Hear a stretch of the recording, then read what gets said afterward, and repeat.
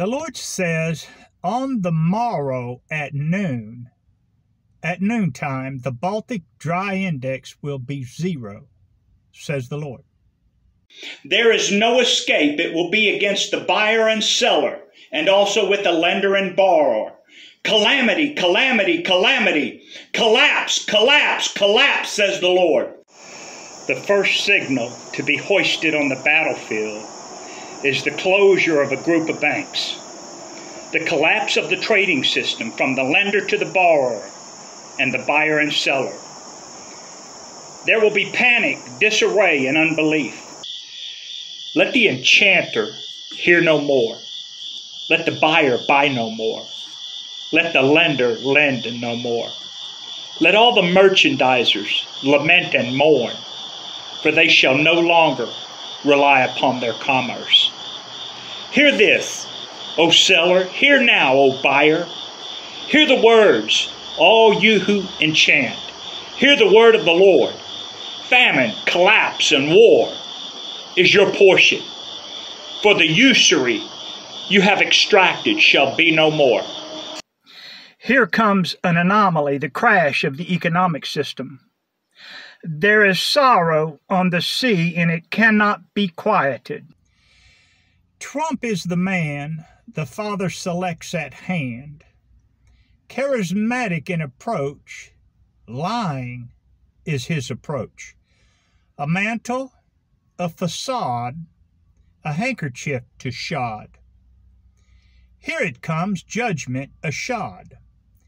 And the words of knowledge with that are turn of events, deadly wound healed, Trump rises to power, alignment with wickedness, Arabian oil, tainted words, greenback loses elasticity of demand, no longer favored, implodes. As the walls of Jericho came down, so shall the greenback. Civil war. Trump rises to power, and from January the 11th of 2021, Trump will step down in a few days. This man will gain momentum and turn around. Chasing my sin and looking to conceal, who knows and who can reveal? I see it now, I stand and smile. I have the vocabulary which is in style. People greet me in my suit. Little do they know I do not deal. I stand aside as they come. One by one I steal with pride. Now I return with coat and tie. Who will know it is I? Deadly wound healed, liked by all, believed by all, trusted by all, condemns them all. A time of the end. Go into hiding, my people. Election pertaining to the king brought out into the open. How hard it will be for those who trust in a man. The year of the last Trump. Alignment with wickedness. Behold the eyes of man, and hear the heart of men. The voice of a trumpet, the voice of a man, both alike. Beware of the sounds. Changing the times, deception abounds, here comes the man. Refining starts, and there will be an onslaught of wickedness. It will be in the house of the king. I repeat, wickedness in the house of the king. Alignment will lead people into shock. The alignment he makes with this man will leave many in shock. The alignment spoken about will be a man who possesses both political and theocratic attributes. A Latin-speaking man. It's what the political man says that shocks the people. Some kind of promise of peace and stability. As the walls of Jericho imploded and came down, so shall the greenback. Currency collapse. Civil war. Followed by civil war.